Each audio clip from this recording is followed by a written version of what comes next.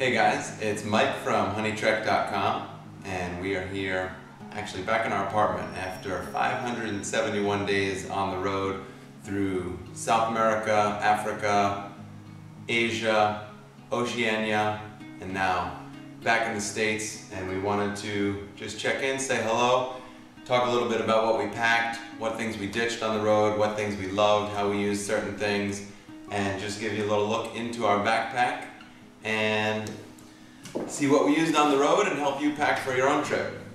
So kind of our overarching theory is you can get clothes almost anywhere on the road, pack your favorites, try not to be too much of an outdoor sports store, walking model with the zip-off pants and the wicking coat, the wicking shirts and everything. Just go with what feels comfortable on your body and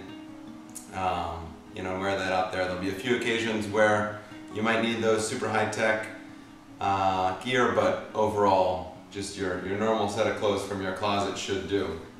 So here is the backpack, the Gregory Baltoro 65 that was my trusty steed on the road, so a 65-liter pack. Fit everything here, plus a lot more that we'll get to in the next video when you get into some of the technology and other items.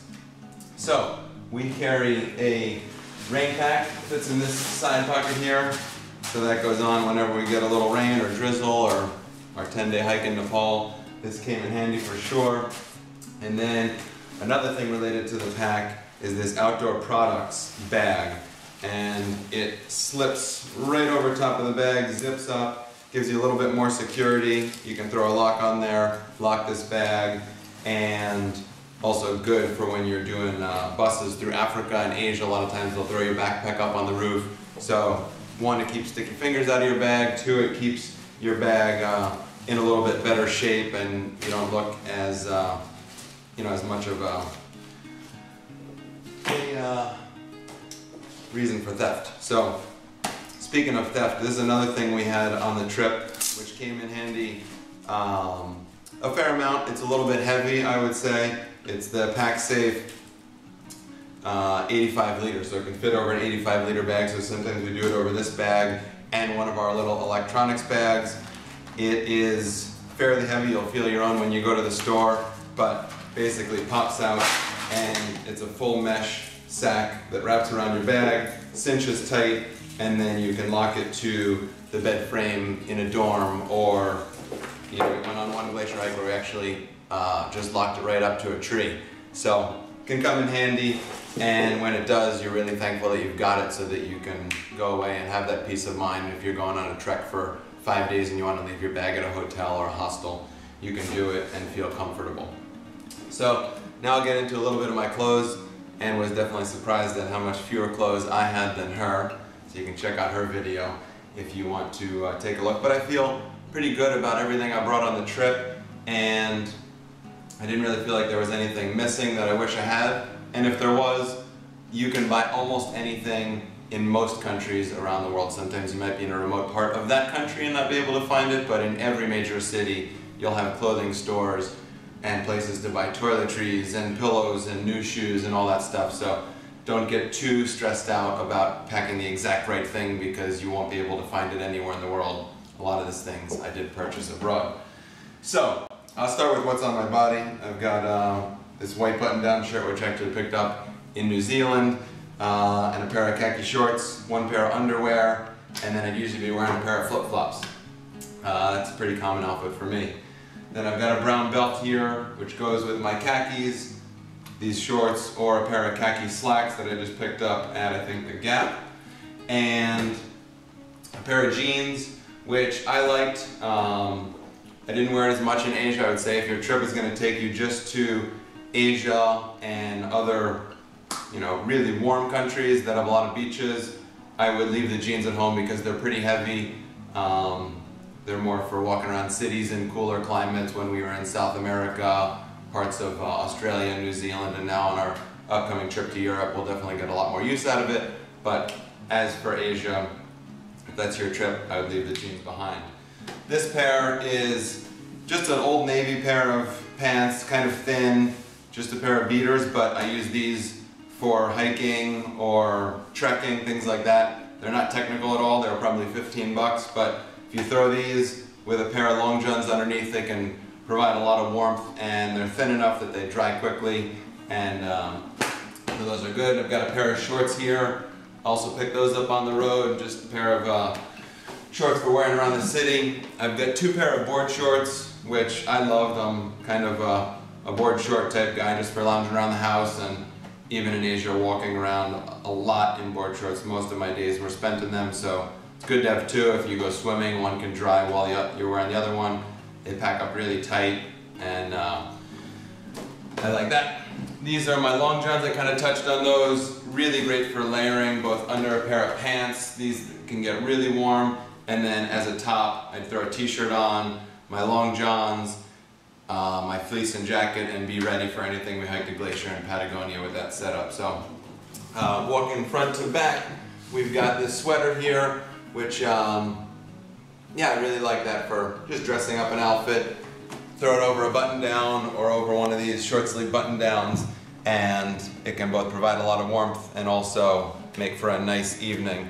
Also got this little plastic bag here, which I wrap my button down in just so it doesn't get kind of beat up with the boots and the shoes in the backpack, and still stays fairly in good shape. Another button down shirt, so that's two button down shirts I have on the road, and then 1, 2, 3, 4, 5 different t-shirts. Probably could do with 4, but you know, I picked this one up in Thailand, and you know, so 4 or 5 t-shirts should be good.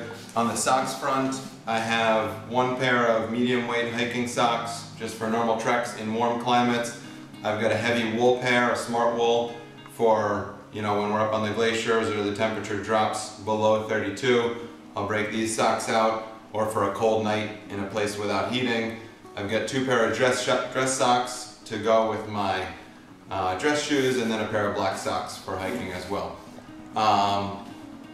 For underwear, we've got 4 pair here, 1 pair on me, so 5 pair. 3 of them are ex officio, 4 of them are ex officio actually, and then just a pair of boxers.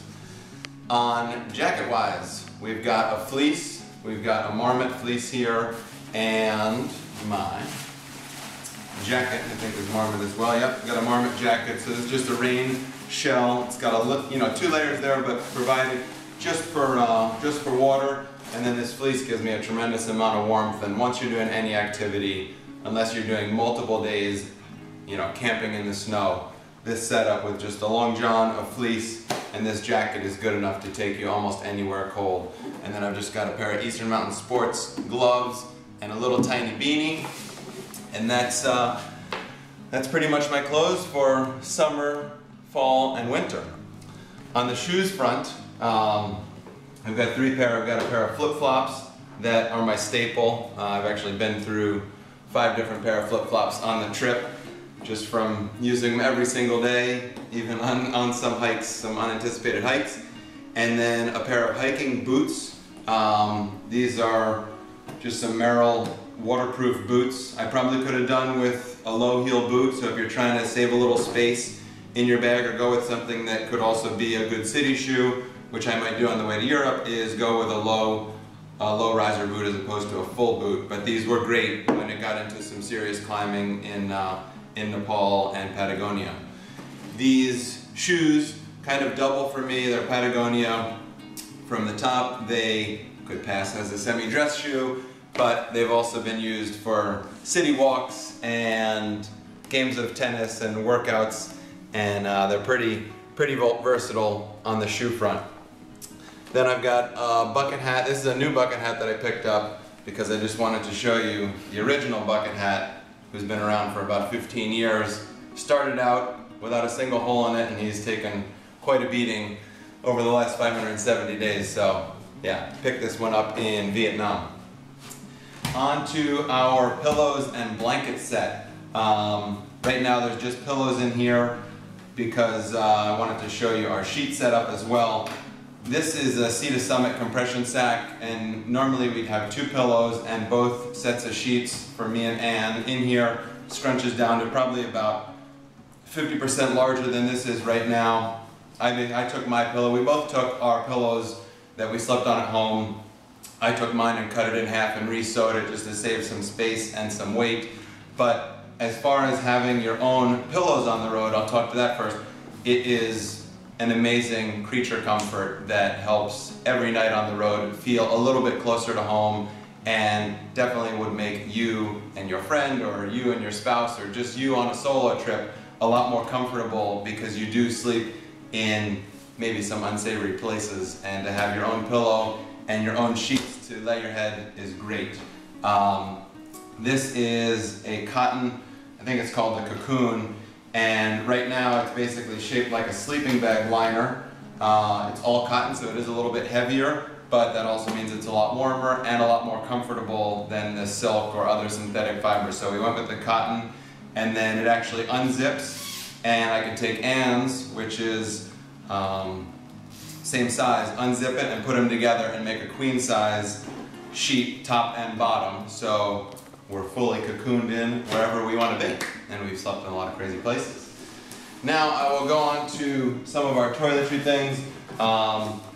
We bought this first aid kit at Campmore, which is a good peace of mind and maybe good to have, but we'll probably drop it on the way to Europe. We haven't used anything except Band-Aids and Neosporin out of here on the whole trip.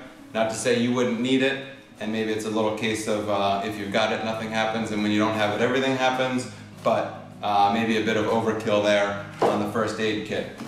So yeah, Neosporin is a good one. Cortisone, recommend that, especially when you get into Asia. You're going to come encounter with some different bug bites and plants and things that might make you itch. Got my Listerine here, that's for sure. Nail clipper, floss, always good. Toothbrush, toothpaste. I mean, you can pick these things up anywhere in the world, but I like to keep a big one on hand so we don't have to go shopping too often. For my cologne, I like my Polo Black, and Travelo makes this really neat little device that you just take the lid off, put it on top of your cologne, pump it up, and then you fill it up. You're good to go for a few months with that. So that's a neat way to not have to carry around this big clunky bottle. Got my Old Spice, my razor. Ann and I use the same type of razor. We both use the Gillette Mach 3, so we both have our own handle, and then we just need one set of packs, so whenever somebody's low, we just replace it. Mine's silver, hers is gold, so we can keep an eye on that. And then we've got some Cipro, which we haven't used often, maybe twice on the entire trip, but great for stomach things and a variety of issues, UTIs for girls. It's great for that. And then Aleve is great for lots of things, namely long nights in Asia. And then we got my soap, which for me is also my shampoo, so that cuts down on both my weight and the need to buy more shampoo. But that's the soap, little bug spray there, some 30 sunblock, important to have with you at all times because the sun in Asia is really strong, and when you're on your own RTW, you're out in the sun for 10 to 15 hours a day, so it's important to take care of yourself in that front. All of the toiletries, we always put in these hefty, or just Ziploc baggies, the freezer kind with the little drawstring we love. Sometimes we even double it up. But before you go on your trip, pick up a 20-pack of these and just jam it in your backpack. You'll use it for all sorts of things: cords, papers, toiletries, food that you need, snacks and stuff. So they're definitely important. This is our towel. It's another Sea to Summit Dry Light, and we started the trip with 2 of these towels, and about 3/4 way through the trip we lost one of them, and then ended up just sharing 1 towel, which isn't as bad as it seems. So that's another good way to save on weight, is to just bring 1 dry light towel. Maybe 1 person showers at night and 1 in the morning. And that is our towel. We've got an umbrella here, a little portable umbrella, and this is my Norelco razor, which both does my beard and also Ann cuts my hair every 2 weeks. So that is pretty much my kit. That's my gear. Hope you had fun watching this video and following along on the HoneyTrek. Obviously, if you're watching this, you are thinking about or looking to do your own trip around the world, and we would love to help you out with that. So we've actually started a division of HoneyTrek called Trip Coach, where we help people prepare in one-on-one sessions. We meet with you either in person or over Skype to help you prepare for your own trip around the world. And if you'd like to find out more about it or see a little video we made about Trip Coach, you can head over to honeytrek.com/tripcoach, all one word, and watch that, read a little bit more about what we do, and check out some of our other videos. You've got Anne's packing, long-term travel packing for girls, and then the two of us together are going to do a tech video as well. So check both of those out, and we'll see you on the road.